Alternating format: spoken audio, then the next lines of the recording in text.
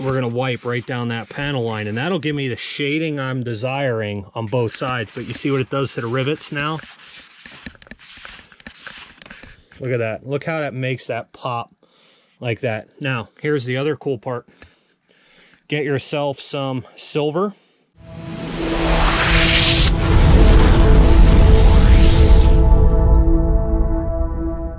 Welcome back to Just Plain Crazy. I am Brendan. It is time to get to weathering this giant scale Seagull Models Zero that I picked up from Gator RC. The big debate, weather them now, weather them later. Well, I'd sooner get it done now because I know how I am. When I get it to the field, I just want to fly this thing. We've had a lot of time into this model and I'm super happy to see it get to this point, but we're done with the build. We got the cockpit installed again from Dynamic Balsa. You guys can hop over on Facebook and check out Dynamic Balsa and Hobby. Look at that, you can even see the reflection of my Just Plain Crazy neon sign in there from neonexposure.com. I absolutely love that thing. I love how it lights up in the background. I get a lot of comments. But anyway, we're here to do weathering. It is time to get into weathering. I'm going to show you guys tons of cool tips, tricks, techniques that I use, and this thing is going to be banging. And that's what I've been so excited about. This white Zero, everyone's like, oh, it's going to get dirty or you're going to get fingerprints on it. You can see I've started to weather some of the decals and stuff before I put them on. But guys, it's a blank canvas. I don't worry about getting it dirty because we're going to make it nasty looking anyway, and that's going to be the joy of weathering this plane, is really we have a nice blank canvas to work with. So let's hop right into it. Let's get started. One of the things I wanted to do was to get a picture of the plane before I started weathering it put together, but as I go to fade these stickers, the red is going to bleed really bad into the white, so I need to do it here before I apply them. So that's what we're going to do. So one of the things that I do is I get a piece of steel wool that's fine grade steel wool, and then we will take some lacquer thinner. Just simply put some lacquer thinner on a rag, and for example we'll do this lower circle, I guess, and I just wipe that over. And you'll feel it pretty quickly starts to get tacky. And that fades the glossiness off of it. And then you can start to wipe with the steel wool in whatever direction you want. And you could see the amount of red that already gave that thing. So it doesn't take long to do this, but obviously doing it on the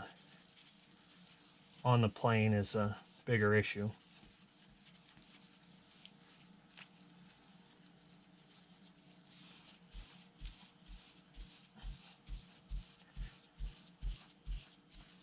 And then I'll show you how we add some more effects to this stuff after effects. So you can see, and it's nice because some of the rough garbage underneath on my bench will raise bumps where it takes the edges off, which is really cool. So let's get the rest done.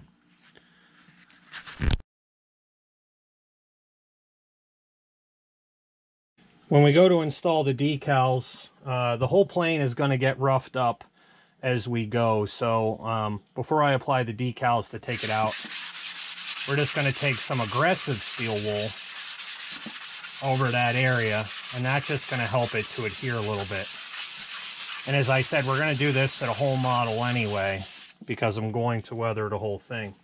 Now I'm going to take, again, some isopropyl alcohol, and we're going to make sure that everything's nice and clean.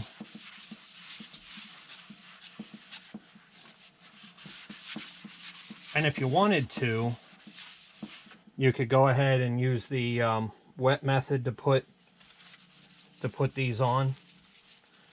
That's going to be completely up to you. And now I go back over, and you can just see that wiping up this decal leaves some residue here behind on the rag, so that way we get all of that red that's bled cleaned off.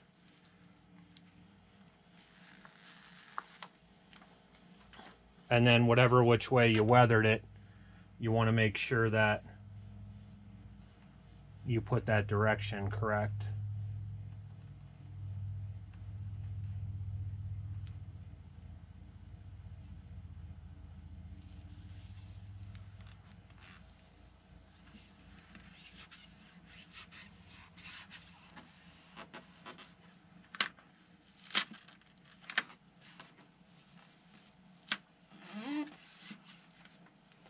I'll just do a little bit at a time here to prevent wrinkles or bubbles.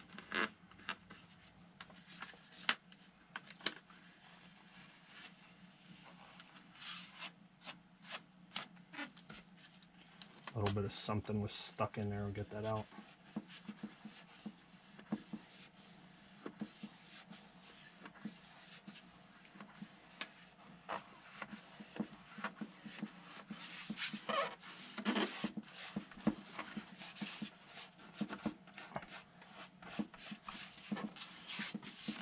All right, and there's decal number 1. We got more to do. Let's go.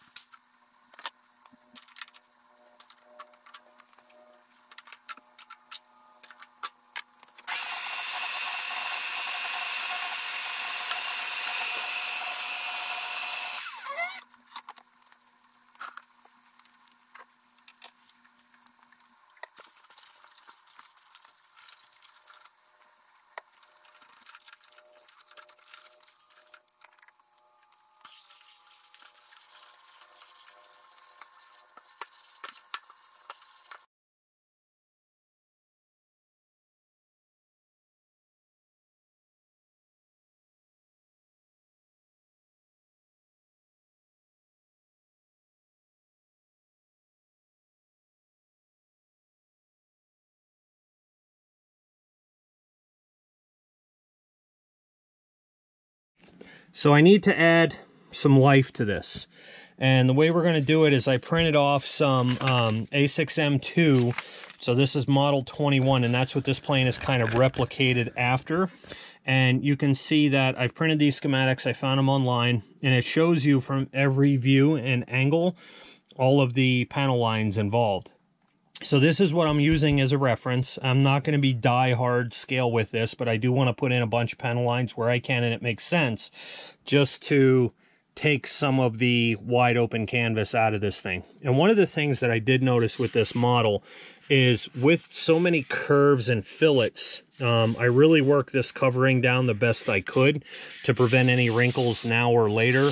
But you can see every ridge and imperfection in this thing. And by actually weathering it, we're going to take a lot of that stuff out because it's not going to have that perfect sheen that you can see against. And I can even see looking through the camera some of these things. So the weathering, we're going to take right across panel lines and stuff, right across our decals. And we're going to do a lot of it with just simply a ruler.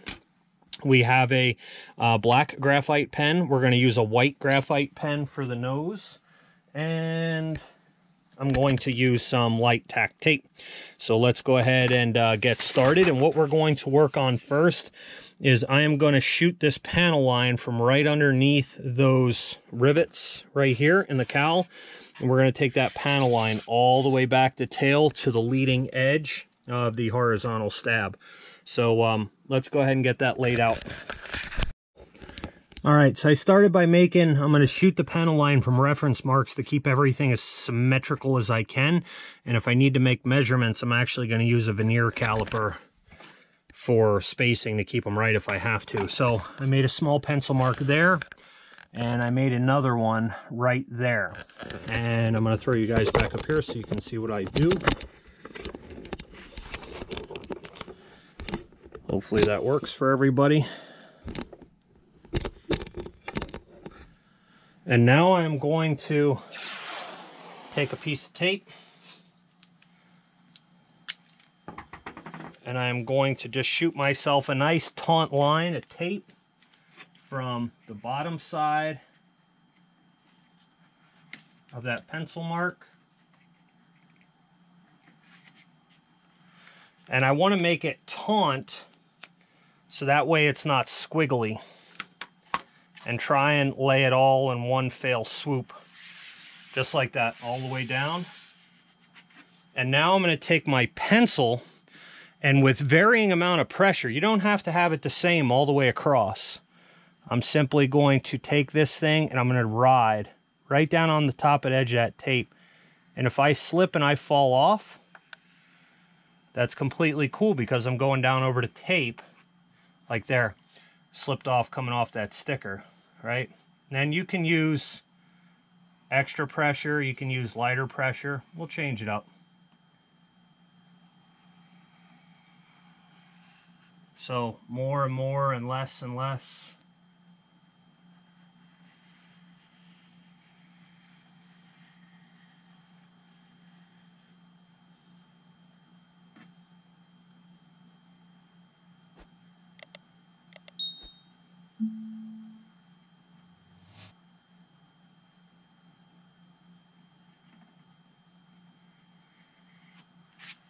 Now, when I peel this tape off, let's see if we can get some more. I just want a little bit darker right over my sticker.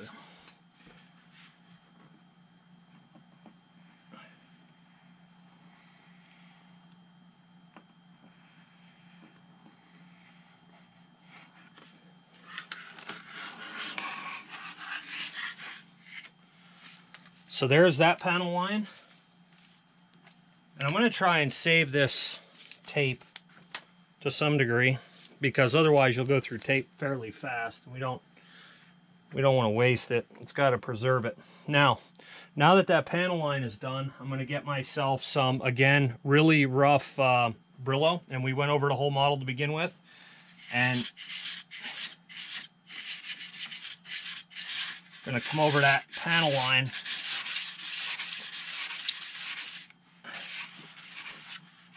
I'm going to Brillo that thing out.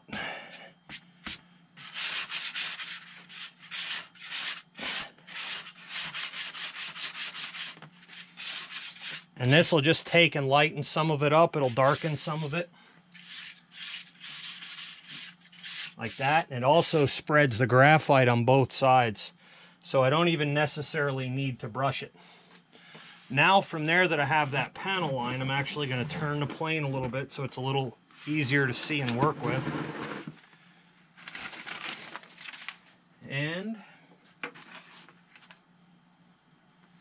we're going to get two things. So first is going to be our micro torch, and you don't necessarily need this, but it does work well. And a 256 rod. And what I would normally do in most of these, and I'll tell you why I do it differently on this one, is I am just going to space, and I'm going to use a ruler to space them out. I normally just use pressure, but what I found with this model is some of the sheeting is thin sheeting, and just by using pressure, I actually poke right through, and I don't want to poke holes in this thing. So a little bit of heat will help you. I actually saw a guy that had a pretty neat idea on Facebook a long time ago. He put his on a soldering iron, so he can just keep it at temperature, and he could push it that way. And that's a cool idea too. So anyway, we're going to take our turbo torch here, and we're going to turn that thing on. See if we can get you guys down where you can catch all this.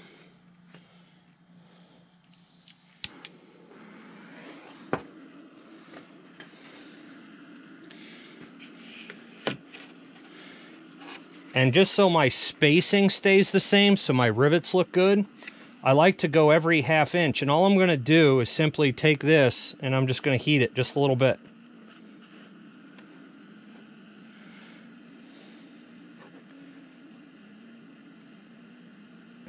And then with a little pressure, just push that thing into the wood. And you don't want to melt the covering. So I don't want this real hot.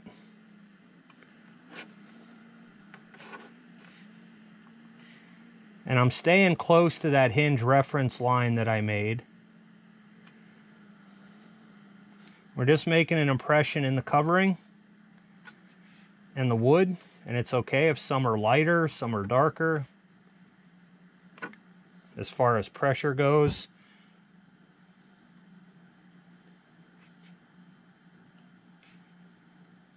and I haven't tried this technique. I don't know why. I haven't tried it in foamies. With just a little bit of heat. I guess I'm just completely worried about what's going to happen when you heat it.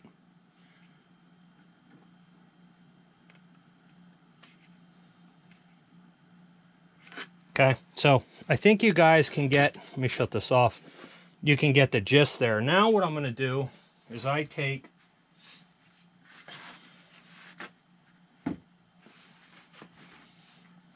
I'm gonna pop you off the stand. I'm gonna take you down here. If you can see that, see all this stuff? That comes from a graphite. I just use one of these, a construction pencil, because they're really thick.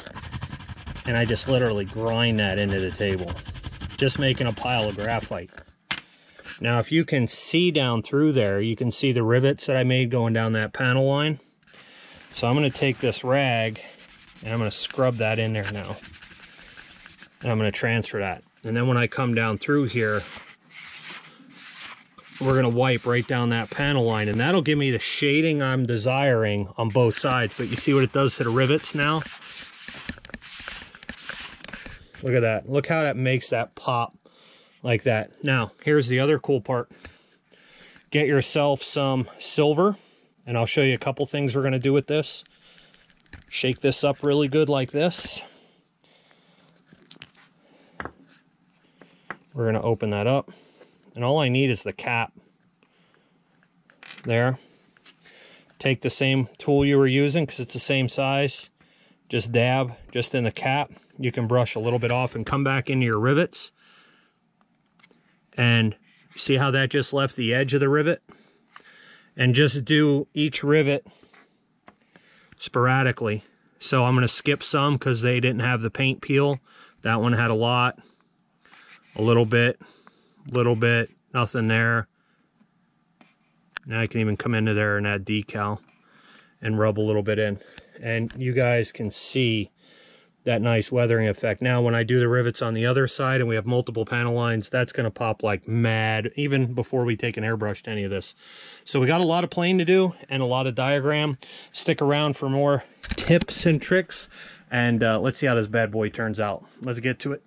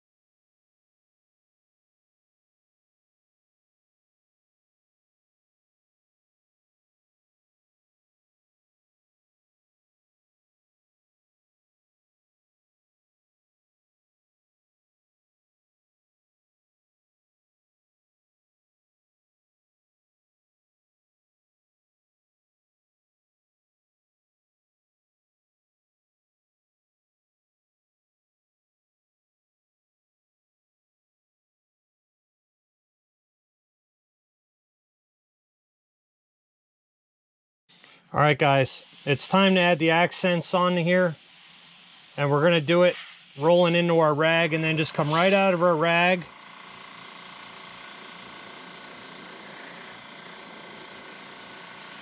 Right into that area.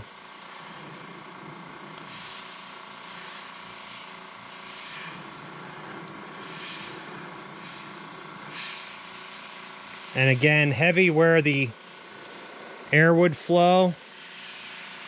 And again, I really want to accent those rivets in there.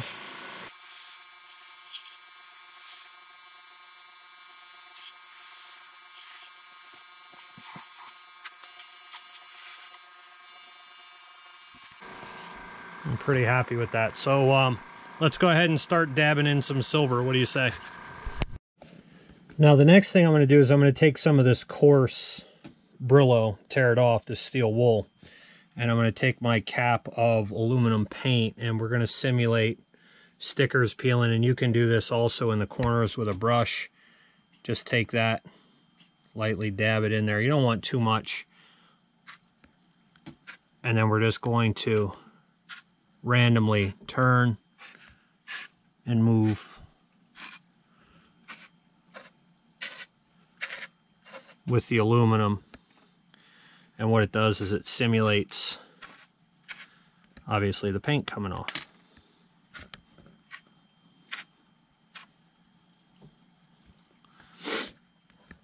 We don't need to overdo it. And you could also come in here on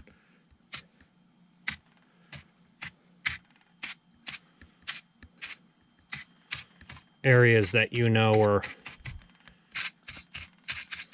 high traffic like that.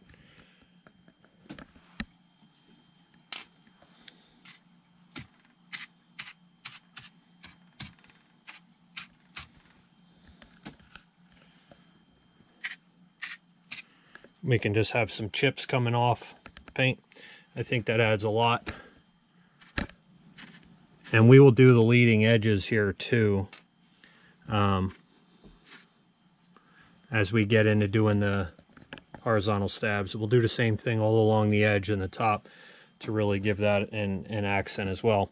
So then we can take, let me grab a brush. We can just take some of this stuff, get a fine brush. And I think it always looks better on the back side of the corners if you're going to do it.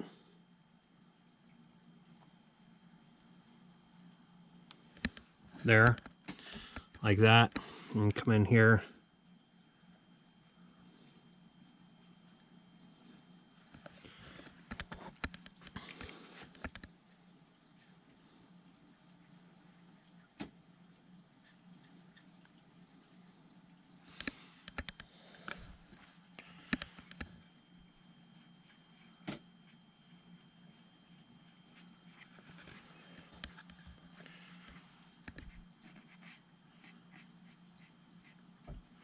We don't want to make it absolutely look perfect.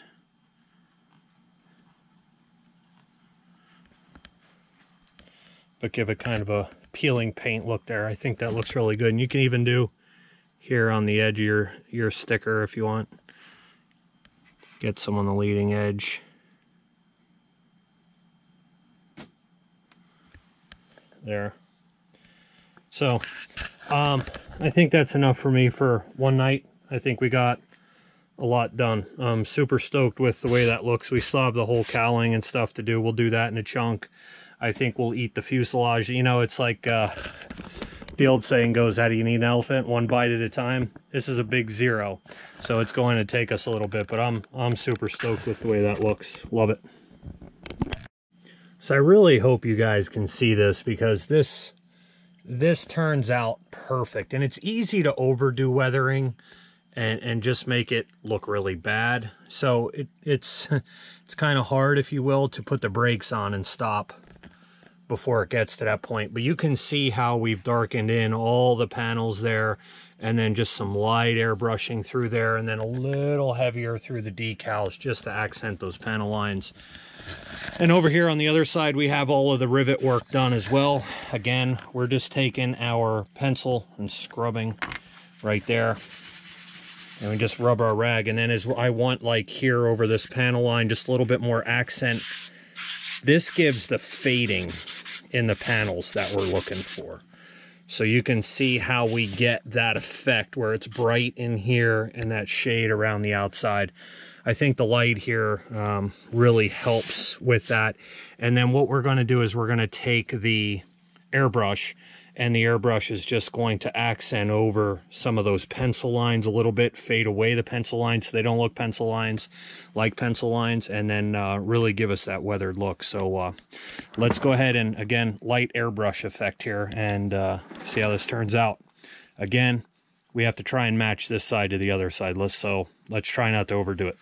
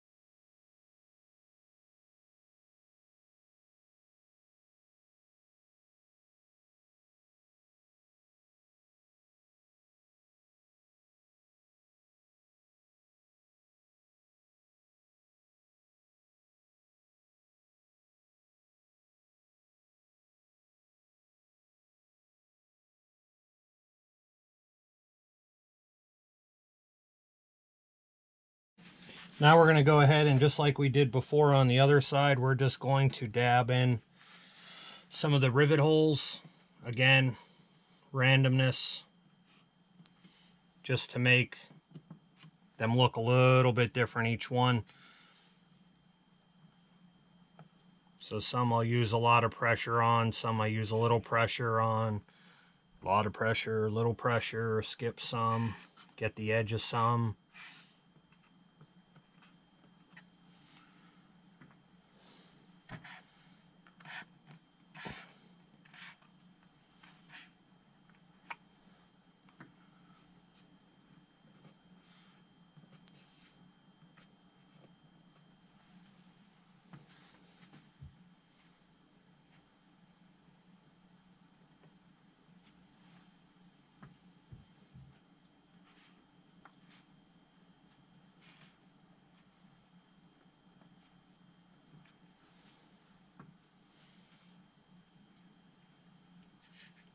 I think this gives it a really nice look for the weathering.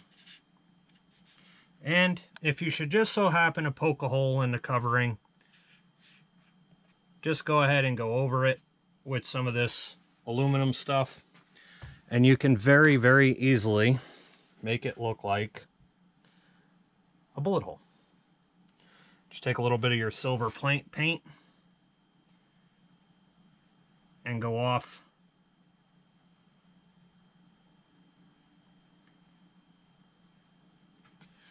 in some different areas just like that, and it really adds a nice little touch. Looks like a bullet hole. So you're almost going off in a little kind of diagonal star pattern if you want.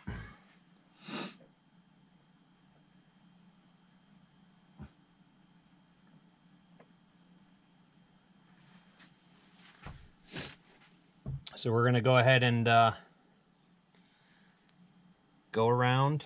Got a lot of rivets to fill in. Let's get to it. Now we're going to go ahead and then just cut some of our corners and make it look like we got some peeling or some acid etching or paint fading in the corners there.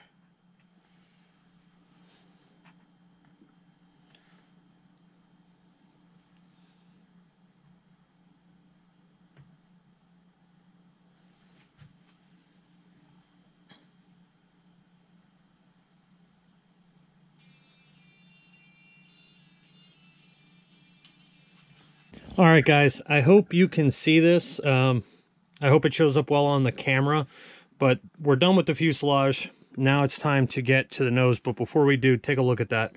So some nice shading around the panels. We used the canopy line here as we installed all of our rivets going down through. The thing will look definitely different for sure in the daytime as we incorporated some of our, you know, kind of oxidized panel corners there. We shaded a little darker going down through the insignias, if you will, and then we used more of that aluminum splatter to replicate peeling. But I think it looks pretty beat, not too overdone. Very happy with the way it looked out. I mean, it was a pretty spotless warbird before. I can't wait to get the wing done and the nose done so we could take this outside and really get a good look at the whole thing as to complete package. But anyway, it's time to get off into the nose. We started to do a little bit here on this side. I'm going to pull the spinner off to make the whole thing easier to do. But what we're going to do is just use some fine grit. This is 400 sandpaper. And along the edges, going backwards, anywhere that's an edge like this that we can rough up a little bit, we just go ahead and we take the 400 grit to expose what's underneath the paint, just to get some of that bleeding just like that. And that white will almost just look in itself just like the aluminum underneath. So we really don't need to do a whole lot there with aluminum paint, just exposing that. So you'll see how we do that. And then down in the inside, you can just roll it. And as we start to come up out of there, like that. So we're going to do that all the way around. We're going to come over any of these ledges and ridges. We're going to do the same thing coming inside of these exhaust vents out the back with our 400 and just rough those up over the top like that. And then we are going to take our fine steel wool, and that's what we're going to use and take the sheen off of everything here. So then we don't, it's not gouging the paint. It just looks kind of weather beaten this way, like that, if you will. And I'm going to clear the whole plane with a matte clear when I'm done. So I'm going to take the cowling off, and then that way we're just going to clear this. I'm actually going to leave this nice dulled out look like this, and we want to go front to back so that way all of those edges get worn just as they would with airflow. We're going to use some of our aluminum dip with the steel wool around the edges here where the air would be rolling over, really taking some of that paint off. And we're going to make sure that we fade all the edges of any of those objects as well. So let's pop this off, and you can see we kind of started on it there. Let's go ahead and pop this off and get to working on the cowl and try and get this fuselage complete.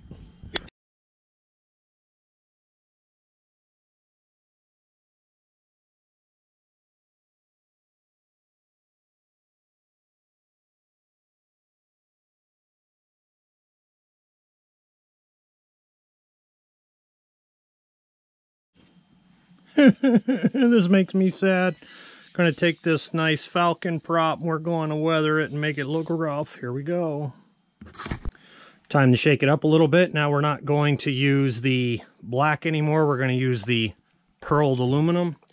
And this is what I'm going to use to accent the pieces of the cowl, as well as I am going to go over the leading edge of like our horizontal and vertical stabs just to give a even slighter worn look there. So let's get to mixing up some more airbrush.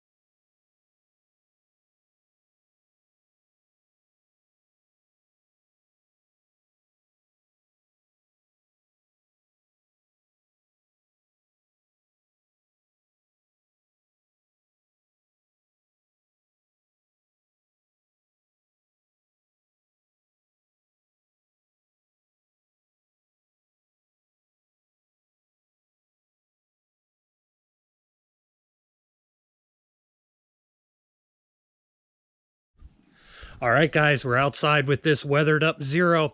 One of the fears of mine is always overdoing the weathering. And when you're downstairs in the lair in the house, the LED lighting is a little bit different than what it is outside.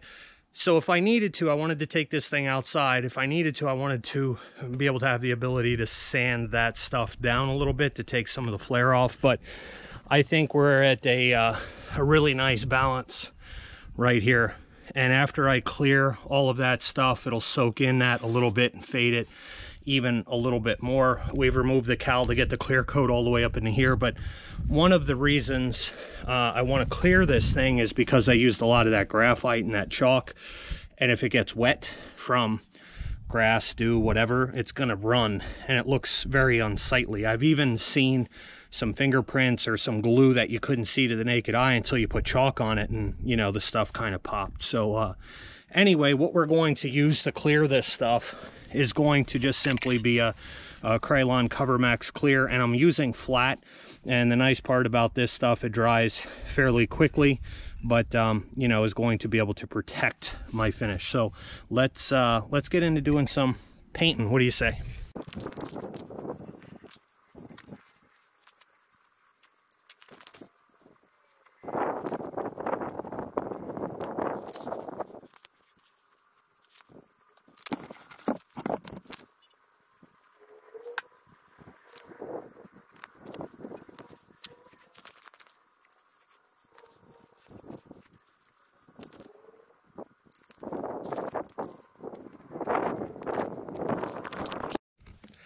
Let's get going, round two.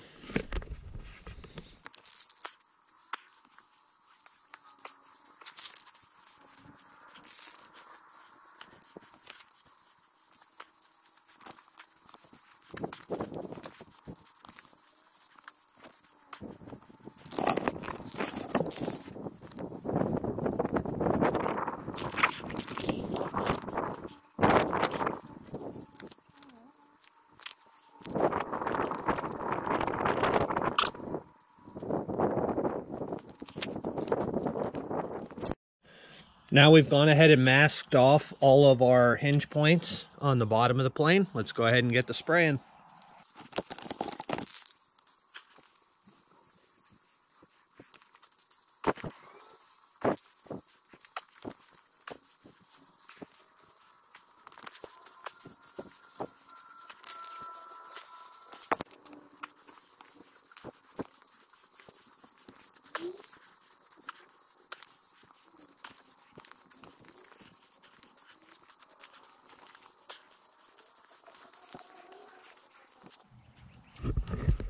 Let's give that time to dry. We'll be right back. Last coat, guys, and then it's time to get this thing ready for the air. Let's get to it.